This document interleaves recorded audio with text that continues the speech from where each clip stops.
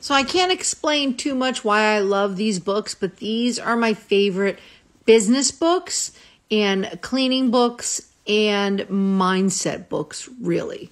So you're a badass at making money. That's just self-explanatory. There's nothing wrong with money, making money, earning a living. There's nothing wrong with knowing your worth and standing by your worth and doing a great job.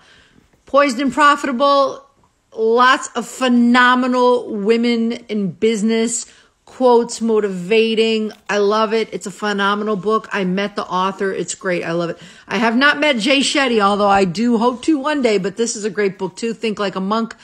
I really love books about Buddhism and peacefulness and mindfulness. Last Child in the Woods. I'm a huge hiker. I love nature. I love both of his books. Richard Louv, get those books. Let me know if you want more information about these books. I can make some more posts, and I have some more book recommendations too.